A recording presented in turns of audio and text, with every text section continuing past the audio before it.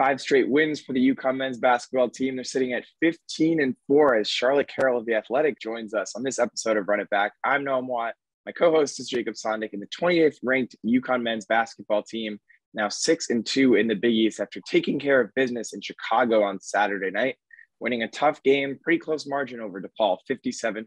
So Charlotte, what helped UConn come out on top in kind of an interesting environment? Wasn't quite hostile, wasn't quite empty, but what helped them come out on top that allowed them to keep the momentum rolling as the calendar turns from January to February? Definitely. The DePaul win was courtesy of RJ Cole. I mean, obviously everyone, Adama Sanogo came out in the second half and really had a dominant performance, but RJ Cole carried the Huskies through that first half when a lot of them were struggling offensively. So it's interesting to kind of see him. We've known him, that elder statesman, that presence that he's had for this team.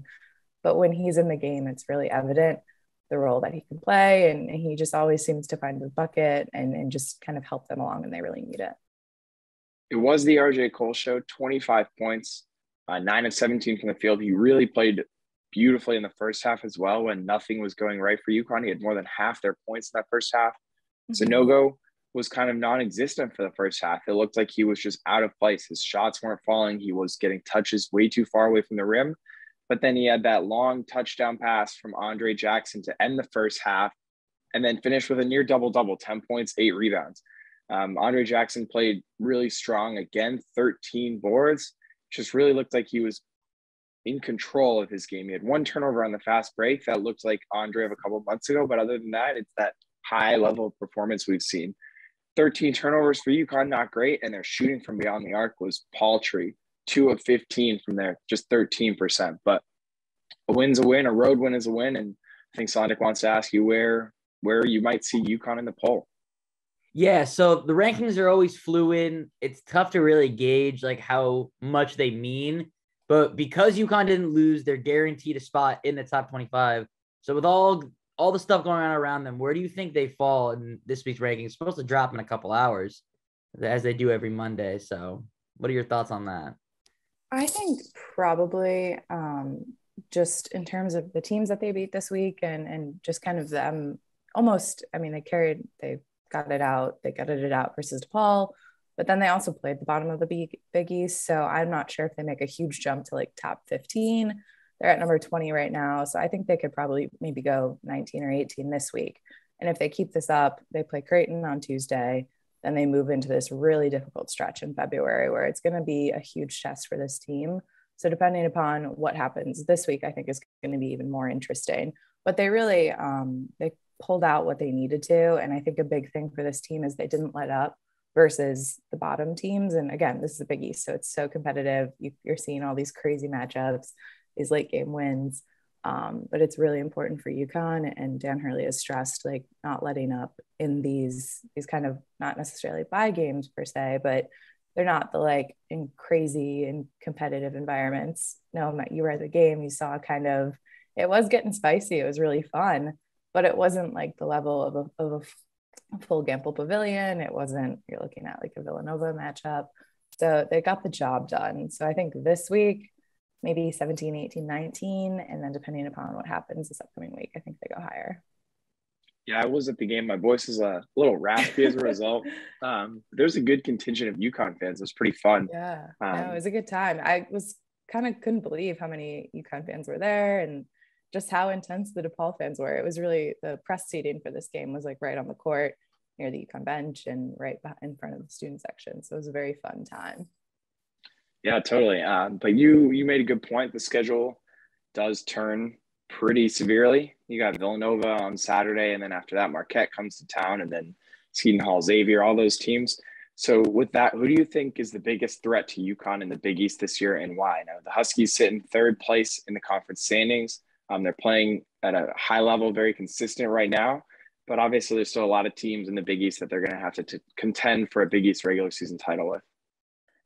I don't know. I mean, there's just so many like good teams. I mean, we're talking about a 7-bid league at the present moment, assuming everyone kind of keeps up and things stay the way they are. I mean, obviously it's subject to change, but this is a very competitive league. And as we've seen, like UConn has gone to the wire in so many recent games and they've kind of gutted out, but again, bottom half of the league. So what happens when they start playing these tougher teams is going to be really fun and kind of telling about this team. But I do think they got kind of fortunate with, you had the Dama Sanogo injury, the Tyrese Martin stuff. So they kind of were unhealthy for some tougher competition, but then were able to kind of find themselves and get things rolling when it was most needed. So now that they've kind of figured all of that stuff out, coming into this half should be pretty beneficial. In terms of like who will be the most difficult, I mean, you've got to look at Villanova as always like the top of the top. And I think you look even back to 2019 when Dan Hurley famously said, "Oh, it's coming." I think there's kind of Villanova is that standard in the Big East that everyone kind of looks at itself to and has just carried this league for so long. So I think that will be, I'm just interested to see based on how much progress UConn has made over the 2 seasons, kind of a benchmark of what that game is going to look like. And even that 2019 game was closer than it had been the previous matchups. So to me, that's the one I'm most looking forward to. Yeah, I mean, they set such a high standard, and it was interesting that UConn got to play them out of conference when we were in the Big East, because at those matchups, there wasn't even close at all. I mean, they had the first half, it was kind of close. I remember watching it like when I was in high school. That's how long ago it feels, but they, it's a real measuring stick. I mean, Jay Wright is the most successful coach in the Big East. So like, there's a reason for all this, and it should be super interesting. But before we jump ahead to Nova, I want to get your thoughts on Creighton, because as we know, last year they had they had UConn's number. They beat them 3 times, including in the Big East tournament. So what do you think? What's the focal point to stopping Creighton and getting kind of revenge? I mean, players left, so it's not fully revenge, but avenging those losses last year and coming out on top. I think just thinking back to that Creighton game, the first one where Bouknight scored a near that 40-point game, just the balanced scoring that UConn has been able to pull off this season, and just being able to do that, I think is going to be critical. And you didn't see that in the first half of the DePaul game. So I think coming out strong with balanced scoring will be a big telltale sign for the Huskies against Creighton, and just kind of being able to pull that one out. And it's a home game too, so that'll be nice to get back to Excel Center, I think, and then just keep playing. Sorry, there's always so many games, and never know which one you're going to be at until the day of. So it's exciting though for fans, and to be able to have that, and with the students back in school, who's going to show up to that game. Jacob, little scouting report on Creighton. So Charlotte talked about bounce scoring, and they kind of write the book on it, because they have 4 guys in double figures.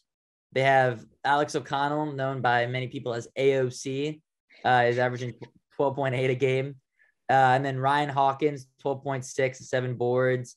And their big man, who I didn't realize he was averaging 3 blocks a game, Ryan Kalkbrenner, 12, 7, and 3 blocks. So we have shot blockers. They have a shot blocker. So that's interesting to note. And then the guy I've been looking at since the beginning of the season, Ryan Nemhard, he's a freshman. Remember, his brother played at Florida and then Gonzaga.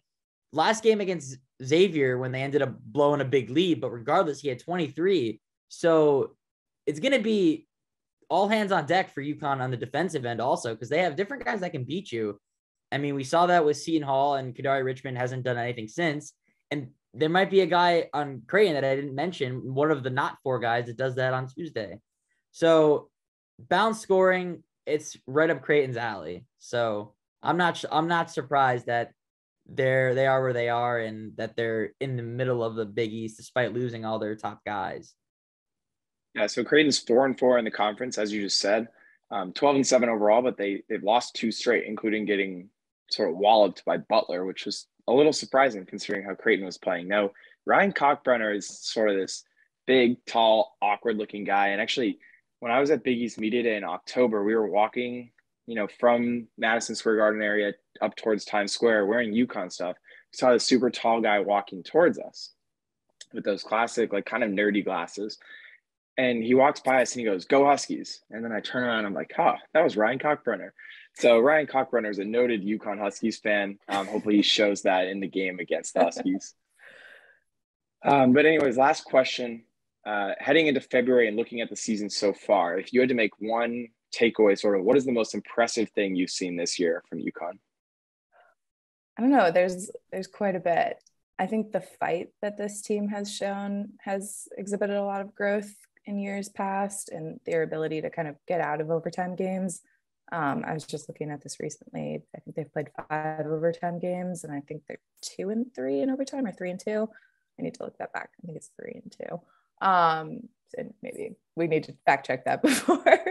But that's been one thing that's impressed me. It's also the balance scoring. I know we just talked about that with relation to Creighton, but I think that's been the biggest key for this team, is that they do have a guy, maybe not necessarily like that go-to a la James Bouknight last season. Whereas, I mean, Cole is kind of becoming that guy, and he is that dude who knows how to take over. But because there's so many people that can score, it doesn't feel like it's going to get stagnant. Whereas sometimes when Bouknight came out of the game last season, you never knew who was going to be able to hit that shot or hit that flow, hit that score. So to me, it's just, there's so much better offensive flow. Not that that's the case every game, but because there's not that one go-to scorer, things just look a lot smoother, a lot cleaner, and they all really trust each other. There's that depth. It's just very pretty to watch when it's flowing, and it's fun to see that happening. Yeah, I think that's a huge asset come February, and just the depth of the team, and in theory, knock on wood, that everyone's healthy, that it is going to be clutch for this squad. Because, I mean, like, Dan has so many options to go to on the bench, and you just he's playing, I think, an 8-man or a 9-man regular rotation. So it's really big. I have to piggyback off that real quick. When they play at a high level, especially in the offensive end, it's really beautiful to watch. And I think a lot of the times it's led by Andre Jackson passing. There were a couple of plays on Saturday against DePaul that he just sort of was running the offense, and it looked in control, and it didn't look like ISO ball, and it didn't look stagnant. It didn't look like they were just running through the motions of running plays. And there was one other play, I think it was Tyrese Martin, a little backdoor cut to Adama Sanogo, who flushed it. And that was sort of the play that said, all right, UConn struggled. They didn't play their best ball against DePaul, but they got this. They're going to win. They're going to win on the road, and they're going to come home and be 6-2 in Big East play. And that's a sign of this team. They can overcome adversity, overcome not playing their best, because they do have a lot of depth and a lot of players who can step up at any given time and not just rely on that alpha score. Mm-hmm. So, Charlotte, thanks for joining us on this episode of Run It Back. UConn will host Creighton at the XL Center Tuesday night, 6:30 FS1. Be interesting to see what the crowd is like. I know students are back, but again, as Jacob and I have talked about, XL Center, 35-minute drive from campus, so not the most ideal. Noam, will you be there? I will be there. I'll actually be covering it, so okay. Hopefully I get my voice back. Tea and honey. Jacob, will you be able to get there? I'll try. I got class. I don't think UConn likes to factor in the whole class aspect of the basketball thing, but either way I'll be watching, so no worries there. Thank you both for having me on. It was fun to talk UConn, and especially fun to talk DePaul, Chicago, because I'm a Chicago area native, so very fun. Okay, so I guess last question: Are you a deep dish fan? I know deep dish is kind of a tourist thing, but it has to be asked. I will eat it. I prefer tavern style. That is my tavern style crusade that I will be going on next time with the beat writers, because they're all like, everyone's hating on deep dish, which I can understand. It is not a thing I regularly eat. I am all about the tavern style. So I will change lives with that the next trip to Chicago. All right. Sounds good. Next year it is. For Jacob, Sondik, and Charlotte Carroll, I'm Noam Watt. Thanks for tuning in to Run It Back. We'll see you later in the week for a preview of Villanova.